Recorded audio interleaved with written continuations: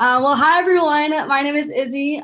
This is a workshop on getting research internships as a high schooler, titled Astrophysics Researcher, but make it a high schooler. Very cool title, I know, thank you. And yeah, Chloe says to go ahead and get started, so I shall. All right, so thank you all so much for joining me. I am so happy to be here. I wanted to get to know you guys a little bit before getting started, but I'll first start off by introducing myself a little bit more. Okay, so who am I? Great question. My name is Izzy. I am 17 years old and I'm from New York City. I'm a graduate of LaGuardia Arts High School. If that name sounds familiar, that's probably because a lot of big stars went there, such as Timothy Chalamet. I know some of you guys are Timmy stans because like I feel like everyone our age is. And Nicki Minaj, Jarrell Jerome, Ansel Elgort, who we hate, but he did go there, I'm not gonna lie. Okay, and I am an incoming freshman at Barnard College of Columbia University. If anyone is not familiar with Barnard is the women's college of Columbia University. So we have all of the same resources as Columbia, except we get a really freaking dope campus to ourselves when we don't feel like talking to Columbia people. I am also the co-founder and CEO of First Empower, which is a business I started with a couple of my friends dedicated to empowering young girls through STEM. I also recently joined If Then's Girls Advisory Council. They're a really cool nonprofit dedicated to exposing more girls to STEM. Something else that's not on here, but I'm also a Code with Clossy 2020 scholar. I'll be in the August 3rd to 14th web development camp, so I'm super excited for that. I'm really involved with Girl Genius. Shout out you guys for this amazing conference. I've been a member of Girl Genius magazine since issue 1. So that's pretty cool. I was the issue 2 writing director as well. I'm also involved with Generation She, which is a really cool nonprofit. I'm sure a lot of you guys have heard of it if you haven't, but they are dedicated to closing the gender gap on the entrepreneurial landscape. And one last fun fact about me before we get more into this workshop is that I have 100 digits of pi memorized. So if you guys ever want to know 100 digits of pi, I got you. Let's talk space. I think that before I really get into my internship, I wanted to tell you guys a little bit about my background and my STEM story, which has all led me to get this internship in the first place. And space is kind of my whole thing. So I made a little timeline if she wants to load. Okay, cool. Yeah, all right. So my love for space, space astrophysics, it's all one thing that we're studying here. So I first became really interested in STEM. My story begins when I was 8 years old. And I became fascinated by physics. And I often tell this anecdote when I'm telling my STEM story because it was just like a really important little thing that happened in my life. So I was walking with my mom in the street in Brooklyn. I live in New York again. And I noticed a car moving really fast. And, I say for no reason, wow, that car's moving really fast. And my mom responds saying, well, it's fast only relative to what you're comparing it to. And my grandfather was a biophysicist. So my mom grew up with a lot of physics in her household. And this one sentence really just like literally shifted my entire perception on how I view the world. And I began thinking like, oh, wow, okay, like things are relative to what you're comparing them to. And, I can say from my perspective that this random object is moving at this speed, but to someone else, it doesn't look the same way. And this kind of questioning my surroundings and just like, looking at the world and not just accepting it for the way it is, really being like, okay, wow, like why does it work like that? And how does it work like that? Eventually took to the stars, is what I say, when I went to my first planetarium visit. So if you guys are not familiar with planetariums, there are these really cool dome-like things that museums often have that have a whole space, they have like a whole space section in them, and you can go into them and you look up and there's like a projected universe basically, and you lie there and it literally feels like you're just like floating around in space, and it's one of the coolest sensations ever. And I went to my first planetarium at the American Museum of Natural History in New York City, which is now the place where I actually have just finished conducting my research 10 years later. So it's really cool that the place that I fell in love with space in the first place is now the place that I've been able to conduct my research.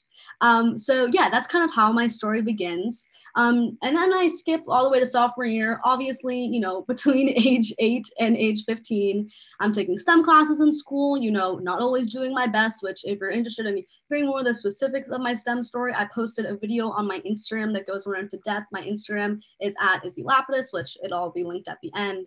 But it was really sophomore year when I started to read a lot. You know, I thought to myself, well, I've liked astrophysics since I was 8 years old and I haven't really done anything about it. So what can I do to learn? Well, I can read.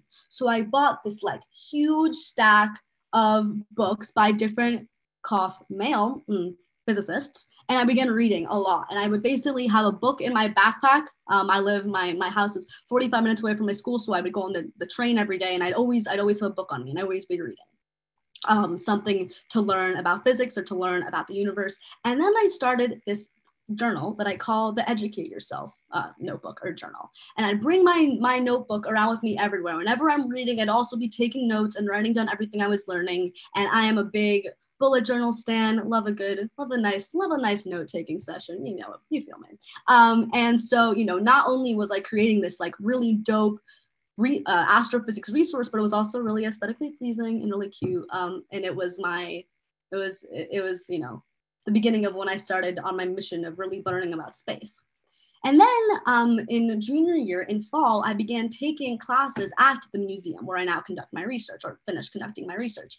And the museum, you know, I'm so lucky that I had this resource that was so, you know, it was only, you know, it was in New York City where I live, that I was able to take these classes. And they have tons of they have a really amazing after school program with life science classes, physical science classes, also anthropology classes. And I took my first actual astronomy class called Secrets of the Solar System. And this was really cool. And it was, and then these classes were actually the prerequisite classes for SHRIMP, otherwise known as the Science Research Mentoring Program, which is the program through which I've been able to conduct my research. So in junior spring, as you can see on the timeline, I applied to SHRIMP and I got in, yay. And I'll go more into depth about, you know, what that was like in the next slide.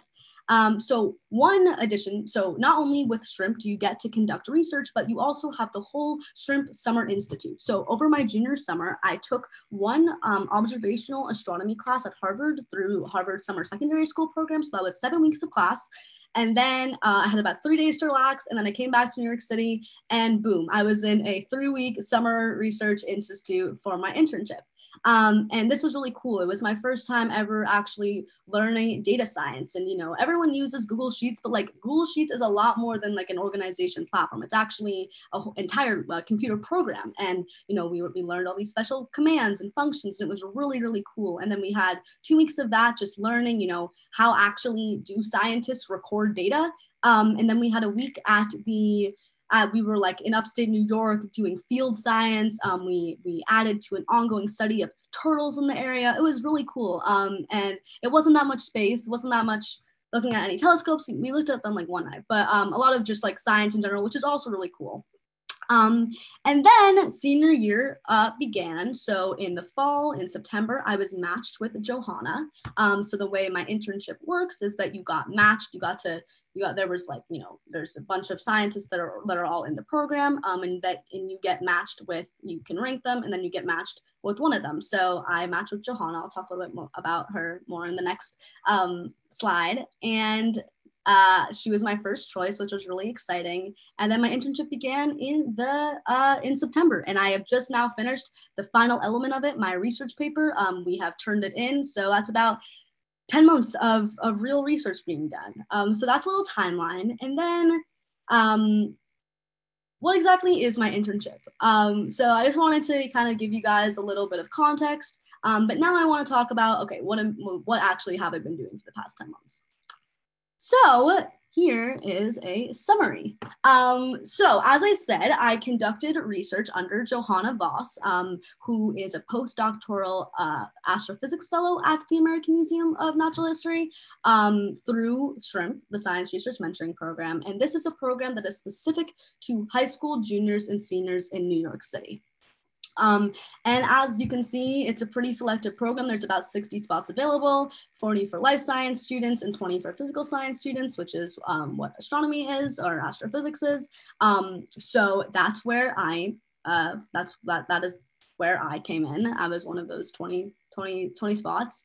And what's really cool about shrimp and what is so cool about, a research internship is that it's real research being done by real scientists. It's not a simulation. It's not you being like, well, this is what we would be doing if this was, actually an object in space. No, like you're actually adding to ongoing scientific research, and you as a high schooler are making an impact in the scientific community. And that is just like a really dope thing to know. So a little bit about how it worked.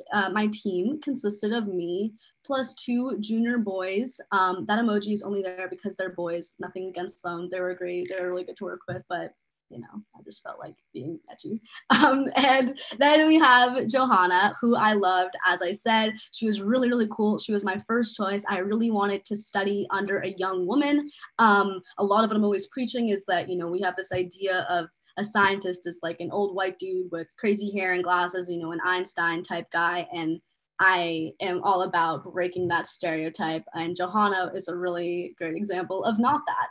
And so she's super young and was really, really amazing to work under. So what exactly am I doing for my research? Okay.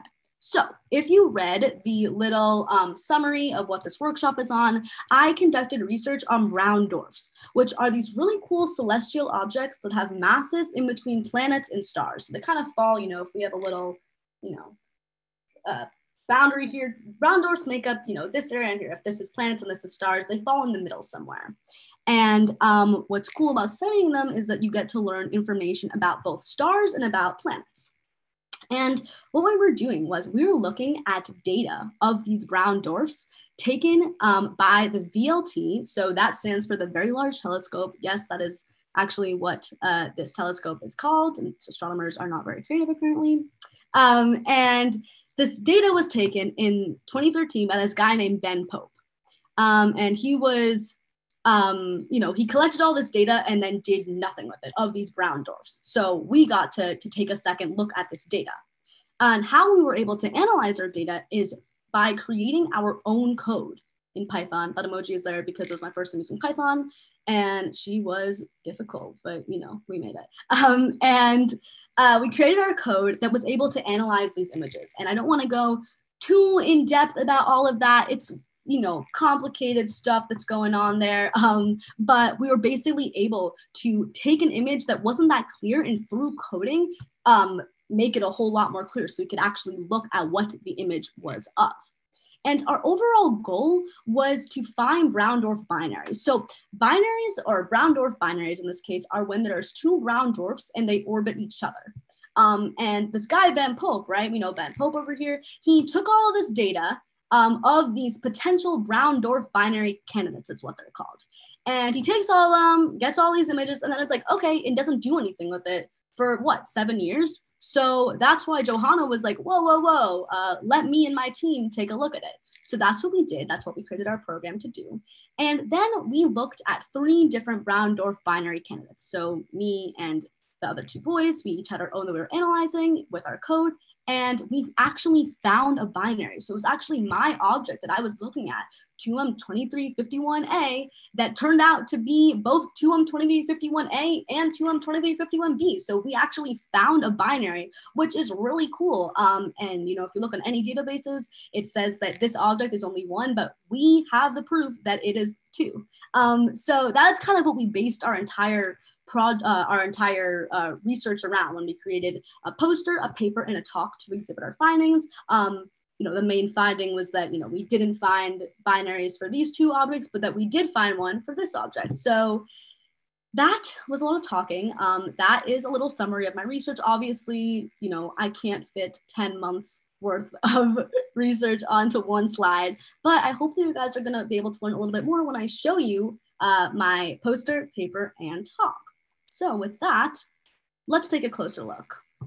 So as I said, we created a poster, a paper, and a talk. And I thought it was helpful to tell you guys this and to show you guys this because, there's different ways that astronomers or scientists in general go about presenting when they have actually made a discovery. And even when they just want to present their research, even if they haven't made a discovery, right? There's different ways that as scientists, we can show our work. And I was so lucky through this program that we got to do all three. So one way, as I said, is we showed off our work through our poster. So our poster was a summary of our research. I'm going to show you guys what all three of these look like next, but a poster must include a title, introduction, methods, results, conclusion. If you've ever done like a science fair, it's a similar situation to that. And it has to be really easily digestible. Less text, the better, right? And this is something that, is not normally required, but it is required if I ever do any research, which is a nice color scheme, AKA pink and purple, because you see all of these research posters and they are ugly, okay? Not just by, they're not organized extremely well. That's part of it, but like the colors, bro, like I'm trying to learn about science and anything STEM related with pink and purple, because that, in my opinion, makes everything a whole lot more fun.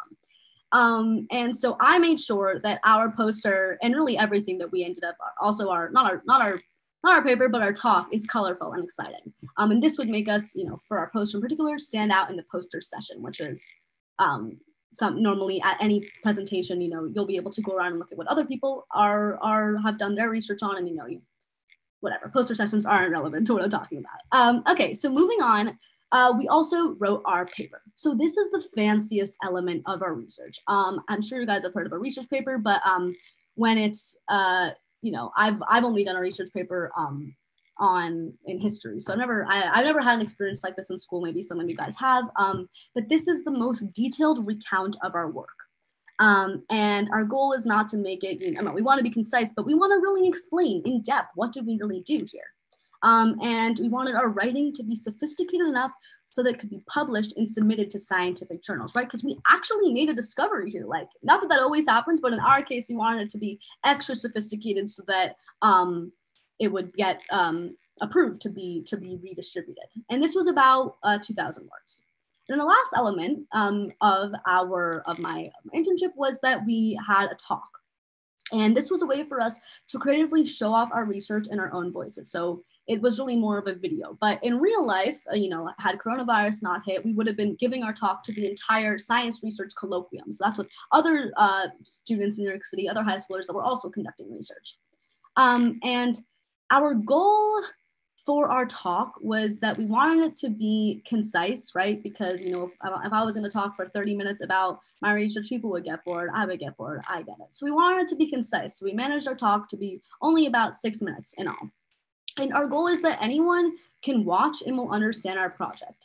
So I'm actually going to play you guys my talk. So hopefully, I guess you guys will be the judge of that. And overall, we want it to be captivating and fun to watch.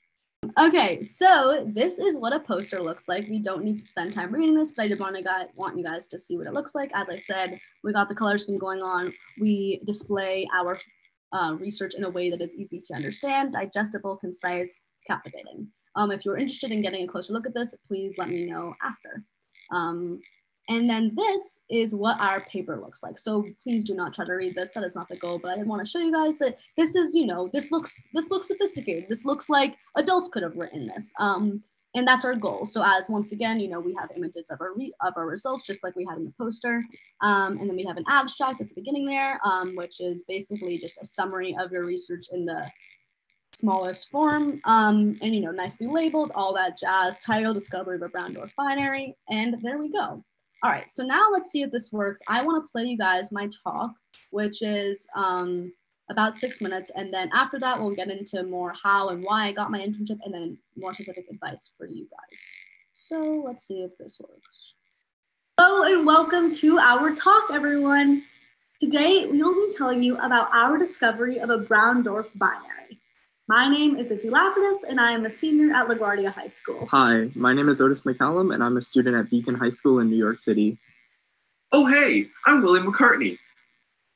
We conducted our research under Johanna Voss, a postdoctoral fellow here at the museum and a member of BDNYC, which is the largest brown dwarf research group in the world. We are so grateful to have studied under Johanna and have gained so much from our experience in the SHRM program. Let's get started. Okay, so to begin, Let me first tell you a little bit about brown dwarfs.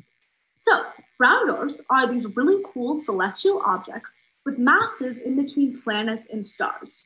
So, by studying them, we learn information about both. Now, astronomers speculate that brown dwarfs form in a similar fashion to stars, but they actually look and seem a lot more like planets.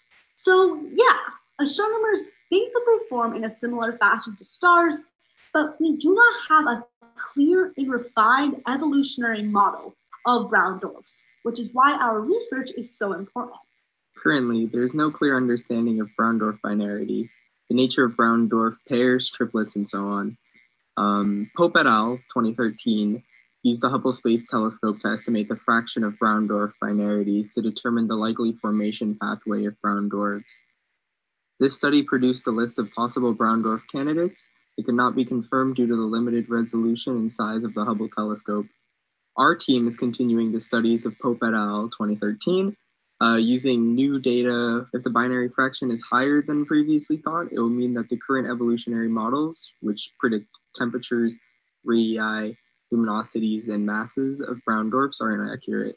The challenge that comes with examining brown dwarfs is that they're very small and dim. So we need to account for both of these factors. To view an object as small and far away as a brown dwarf, we need to use a telescope with a large enough diameter. So we are using the VLT, or Very Large Telescope, very creative name, based in northern Chile. It's important that the resolution is high enough, because if it's too low, we won't be able to tell if a brown dwarf light source is a binary or not. Another thing is brown dwarfs shine much more brightly in the infrared spectrum rather than visible light. So we are using a special instrument on the VLT called the NACO, which takes infrared images. The heart of our work involved refining raw images taken of the binary candidates with the VLT to determine whether or not they're actual binaries.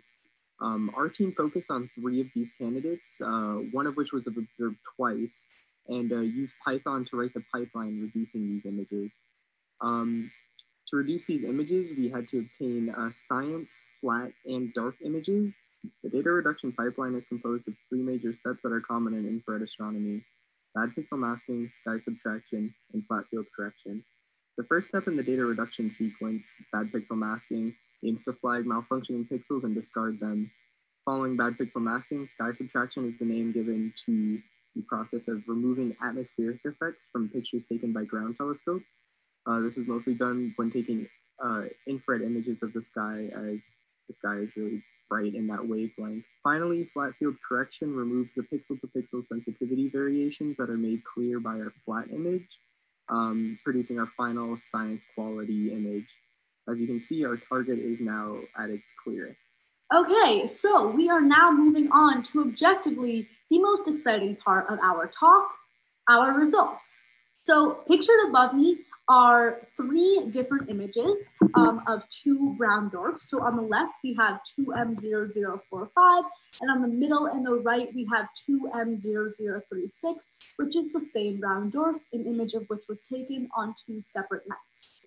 All of these images were resolved using the KS filter, and as you can see, each of these only has 1 object in them. So although we did not discover any companions for the objects pictured in the first row, we did discover a companion to 2M2351A, 2M2351B, which is pictured in the second row.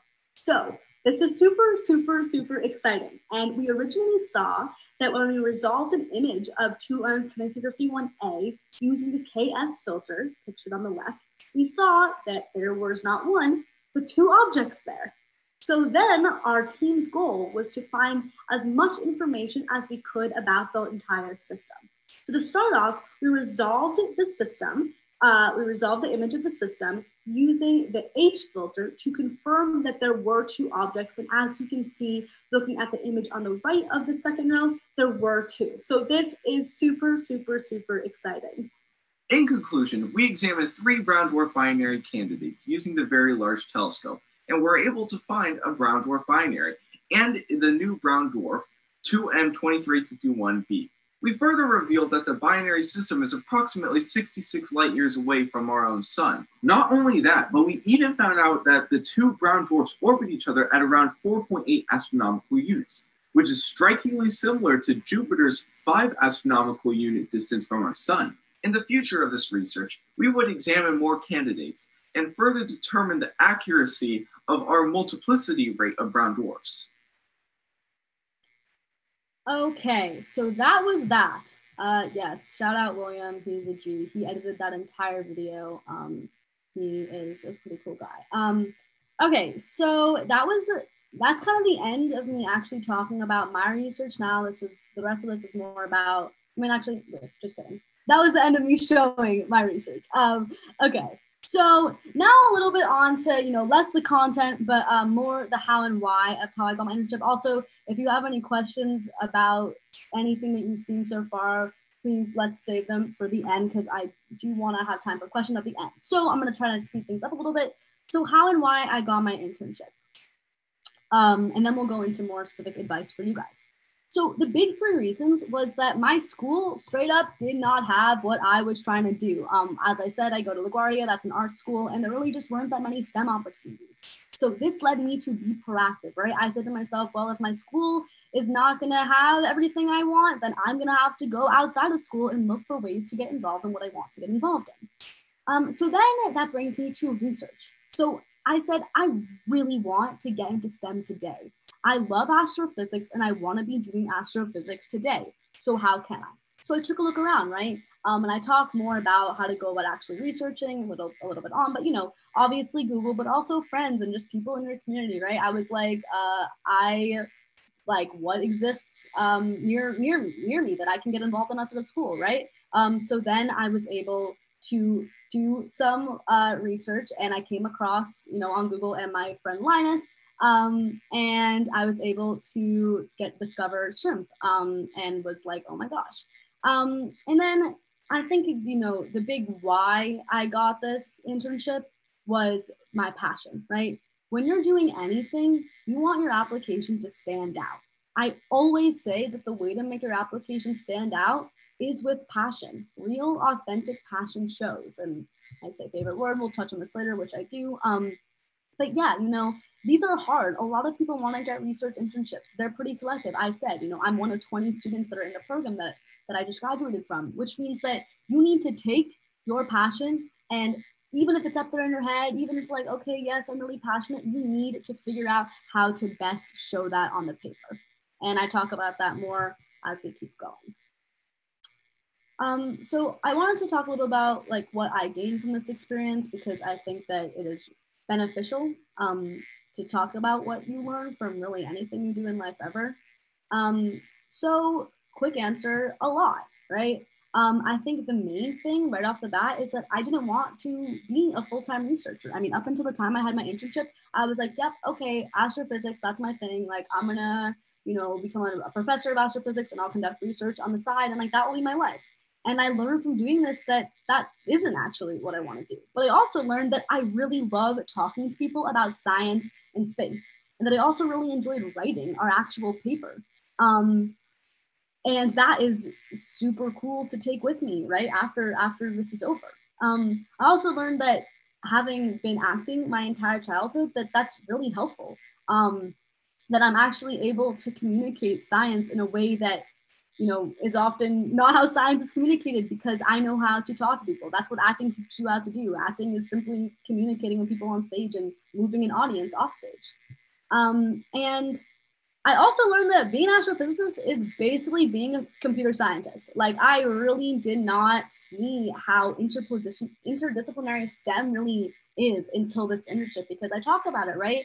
We spent a ton of time on our computer. Our actual research was creating a code that could analyze images from a telescope, whereas you think of astrophysics as, all things space and nothing on the computer necessarily. Well, that is a really big misconception. A lot of astrophysics is literally just computer science. And yeah, so I learned the importance of coding for sure. And I also learned that people get like really freaked out whenever they hear someone talk about space. Like, if any of the other students in my program were talking about like their life science research, like people would be like, like not freak out. But, I say the word brown dwarf and everyone like runs away. So there's that.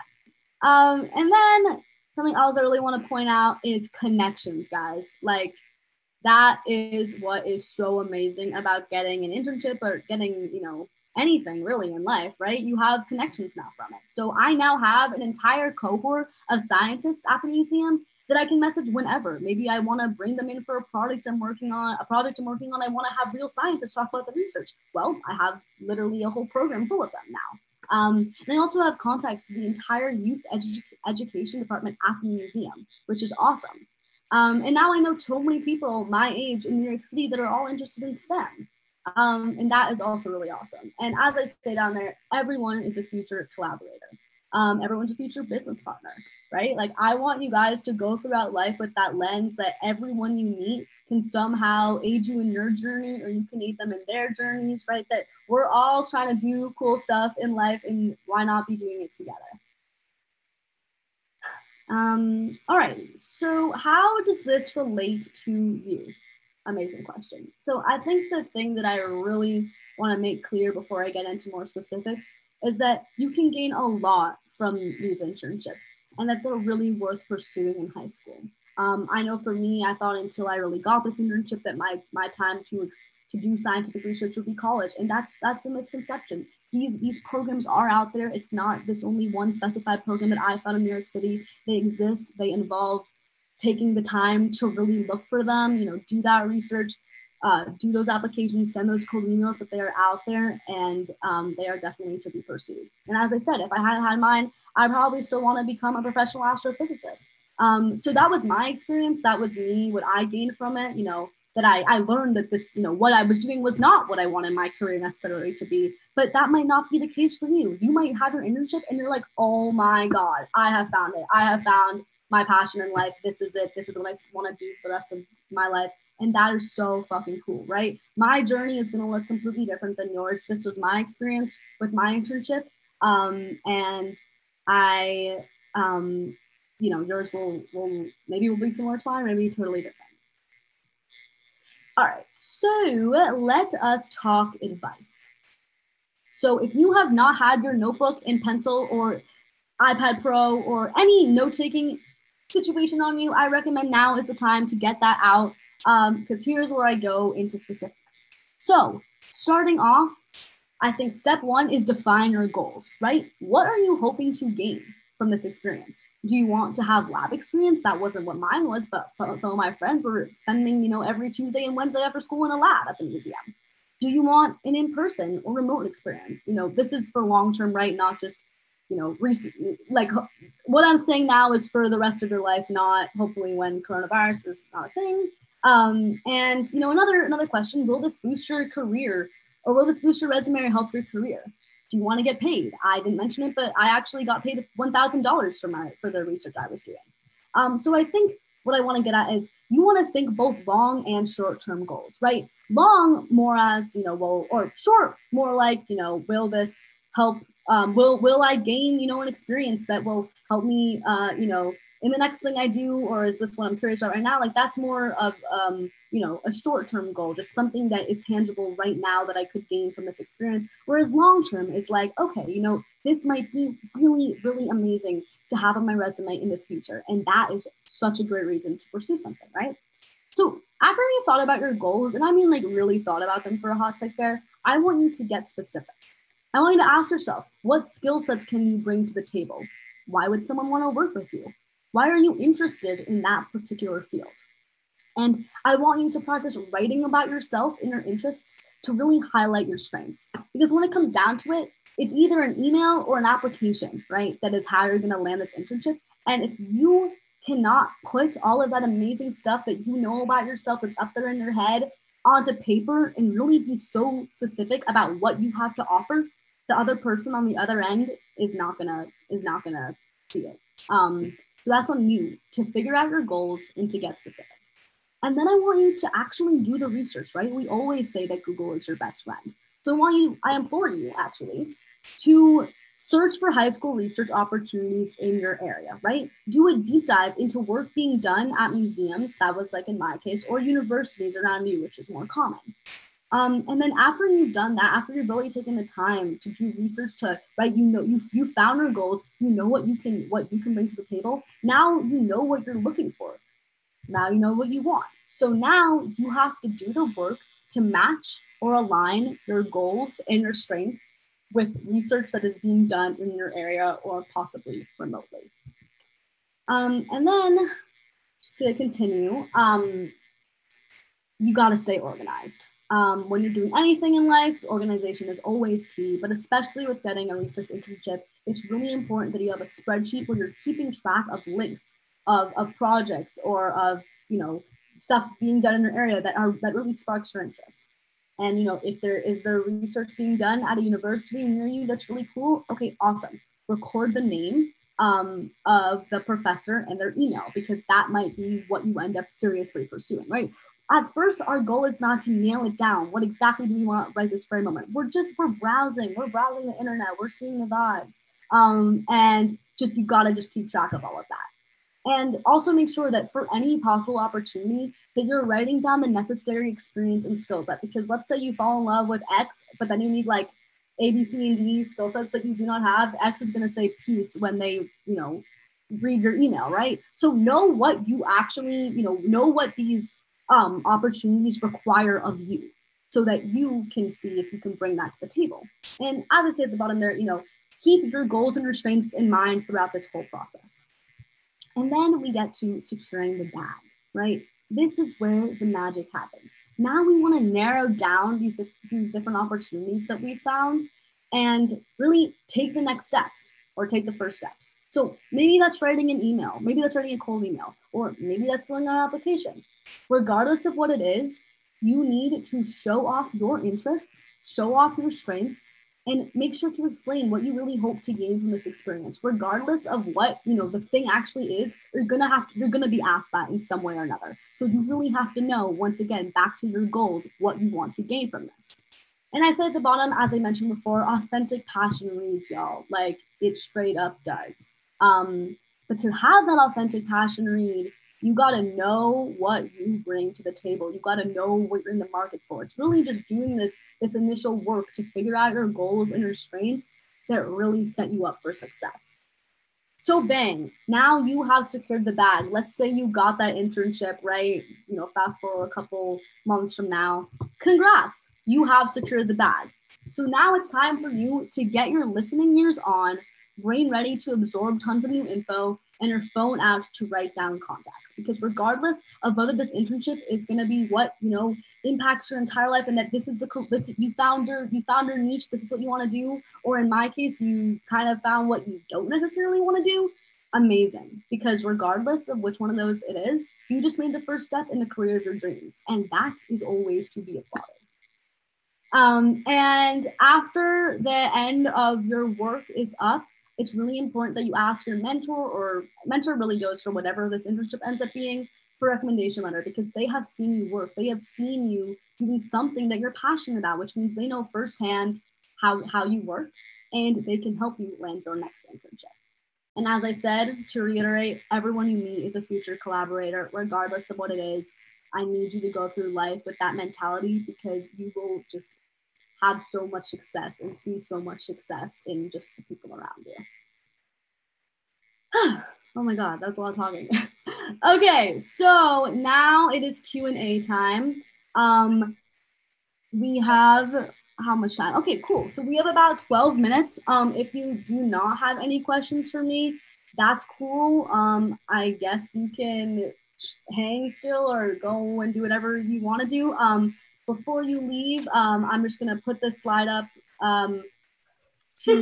let's have this load, please. Okay, don't load, let's load nice and slow. This is my contact information. Please make sure to follow me on Instagram. I wanna stay connected with you guys. That's my email, hello@izilapidus.com. If you wanna learn more about First Empower, that's the website that's what you should type into your search bar. And yeah, I guess I'll keep this slide up and I'll start answering some questions. Actually, I guess that we can just, you guys can just come unmute yourself and ask me a question. Can I ask a question? Yeah. Wait, so if we don't necessarily get an actual internship opportunity, if we've looked for a professor at a university and work with them, would that also look good on our college application? Yes, absolutely. That is a research internship. If you're what a research internship really is adding to ongoing actual research being done. So professors are often always conducting actual research aside from teaching. So yes, that would look fantastic on an application. That is definitely one of the ways I hope that the advice I gave here will be applied into working under professors or studying under professors. Okay, thank you. I had a question actually. So I don't really live in like a super huge STEM city, and from what I've seen, like there's a lot of programs and like research happening at the collegiate level, but they don't open it up like due to the nature of like the study to high schoolers. It would be like life sciences, like bioengineering. They're like, nope, nope, not for you. I'm like, okay, fine. But in terms of like finding actual like museums or just generally opportunities, like do you know any like databases, I guess shortlisted type things? Because like I've tried before, but Google can be really overwhelming sometimes. And yeah, so do you know of any, I guess, really commonly used websites or things where you can find these kinds of resources like on a local level a little bit easier? I guess that's pretty hard for me to answer because my experience with research internships are what is in New York City. So I think my best thing that you want to what I want to say is just in actually what you're Google searching to just get as specific as possible. To get as specific as possible, you want to know, okay, like you can even put in like, once you figured out your skill set, right? As I say to do, you can say, okay, science research experiences for girls ages this that have this specific skill set, like break it down as much as you can, because yeah, Google can kind of like not always be the most helpful, which is why it's so important that you know exactly what you're looking for.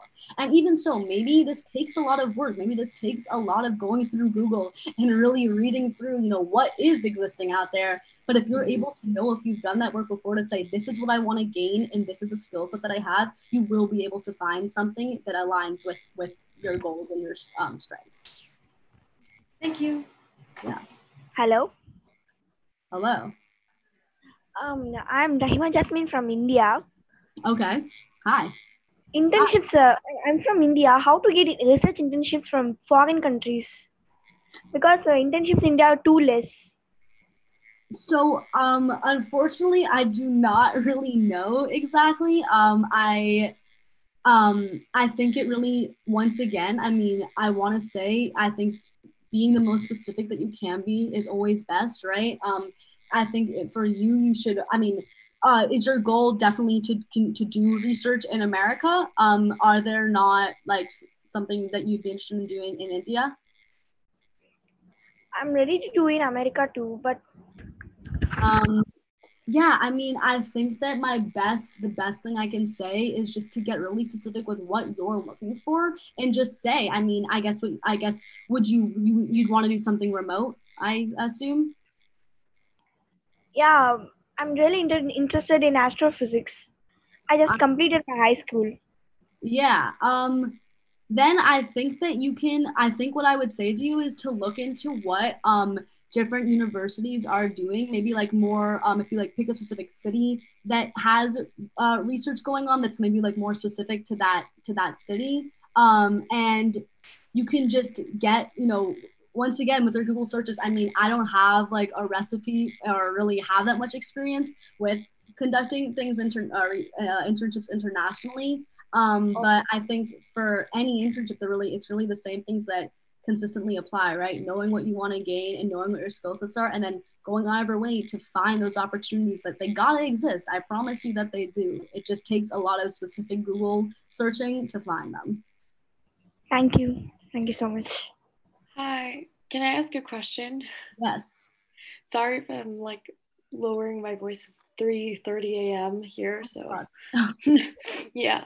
But do you have any recommendations, like any challenges or contests that we can do for beginners in astrophysics or astronaut? Sorry, my brain is not working. It's so early. Yeah, no, you're good, bro. So I don't know off the top of my head anything. that's kind of with astrophysics, it's like kind of hard to find really beginner stuff often. Like that's why I would say that something you can look into is which is why I've been successful. You know, sometimes museums have like youth education programs that are put in place, which means they have more beginner like education that they're offering. So because like that's why I was able to get my internship, because there's a really big focus on youth, obviously beginner education at the museum, where there's an entire astrophysics research department. So I would say look, maybe like what you're Googling then is, you know, what are places, like what are institutions that offer that have opportunities that are more targeting you know, people that are not experienced and just want to Yeah. Well, all right, thank you so much. Loved your talk, by the way. You were amazing, dude. I stan. Oh, amazing. That makes me so happy. Thank you so much for coming. Okay. Hi, I have a really quick question. Yes, shoot. So I have a friend who has like a computer science internship, and I think like she's ranted to me, I guess, but I think she feels like she isn't making the most of it because they haven't been like giving her access to the code, and they like they've just kind of been like disconnected, and it's been like a remote internship. So do you have any tips for like how can she can stay like more involved, or like try to get in I there? think she should speak up, right? She wants to be more involved, and she should say that she wants to be more involved. I don't know if she's, you know, actively been reaching out and being like, I would like to be more involved, but just, you know, if she's able to say, I mean, back to skill sets once again, right? If she's able to say, hey, like these are, you know, 3 things that I'm able to do that I looked forward to doing when I got this internship in the first place, and I would really appreciate it if I was able to be more involved. And she can say, you know, more of what she wanted to gain from this experience that she hasn't been able to gain because she's not as involved as she'd like to be. So really just always in any situation, be able to advocate for yourself and say, this is what I signed up for, this is what I want, you know, obviously in a respectful manner, but you know, if she's not unhappy, if she is unhappy, we don't want that, right? So it's up to her to go out of her way to make this experience more memorable and just more positive for her. So I would definitely encourage her to reach out and just say what's up and say how she wants to be more involved and what she's able to do should she be more involved. Thank you so much. I'll definitely tell her that. Awesome. Hi, I have a really quick question. Oh, sorry. Sorry, just a little bit hard for me to hear me. So what is your question? So basically, I already have some research experience. Right, and yeah. So my question is, how would you add to the research experience? Your research if you... Yeah, so yeah, that's actually something that my team plans on doing. So there's a lot of like science fairs. I'm not sure if you said that or not. I can't really hear you super well. My computer is really old and has like horrible fans, so we're not doing well over here. But yeah, so a lot of science fairs will accept research things like this. So I would definitely look into science fairs that you could apply to. I don't know how it works. I know that there's the New York City Science and Engineering Fair, which my team will be applying, or my research group will be applying into. So I think that you can, I think that's the best way to continue with what you've done, right? You want to present what you've done to the world. Also like, you know, even in like, sometimes like there'll be like youth, you know, like STEM zines and stuff where you can oftentimes you'll be like, they'll allow you to like write about one of the projects that you've done before, one of the STEM projects that you've done before. So I think that you can say like, have this be, now that you've done this research, you always have it in your toolbox, right? And if there's ever an opportunity for you to show it off, whether that be in a magazine or a science fair, or even, I don't know, like literally maybe there's something at your school, right? Maybe there's a science fair at your school. You've done this work, so now it sticks with you forever. Just because the research part of it ended, it doesn't mean that the work isn't there anymore. So I would say keep your eyes open for opportunities where there might be a place for you to put or show off your research. And yeah, sorry if anyone has asked me anything in the chat. I like can't find. I'm not good at reading things right now. If you've asked any question in the chat, I guess we're we're about to be out of time. If anyone wants to ask like one more question, I'm also going to read through the chat into the next thing going on. But yeah, thank you all so much for joining me. Once again, that's my Instagram. Please follow me, or I would like it if you followed me. I feel like that makes sense to do so. And that's my email if you have any specific questions that I don't answer. Oh, thank you guys. Oh, yay.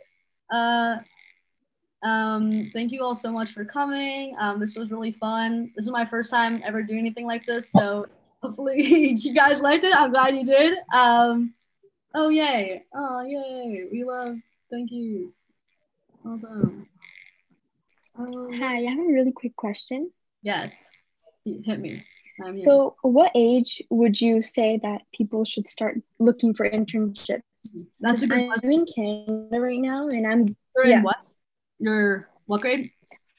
Yeah, I'm in grade 10. Grade 10. We're going into grade 10. Yeah, I think that is, you're at a really age. I would say that most research is normally able to be done for juniors and seniors in high school, but I think starting freshman and sophomore year is great. I mean, for me, I learned that I could take these prerequisite classes for the internship I now have. I could have been taking those prereq classes, since I was a freshman. So sometimes when you're actually able to conduct the research, you want to be a little bit older, or that's what the programs really are more targeting. But definitely, I would say as early as, freshman year, even 8th grade, low key, like why not? But I think it's never too early to start looking for these opportunities. And then once again, you want to be organized, right? So just keep track of literally anything that sparks your interest. Maybe it's not for you right now, but it might be for you later. So yeah, I would say, definitely take this summer to do some research, to find research. Makes sense. Thank you so much. Awesome. Where are my earrings from? That's a really great question. I honestly don't know. I've just been having them for a minute there. Maybe Urban Outfitters, which sucks now. We don't like Urban, so we're not going to support them. But yes. Okay, everyone. Thank you so much for coming to Izzy's really, really awesome workshop.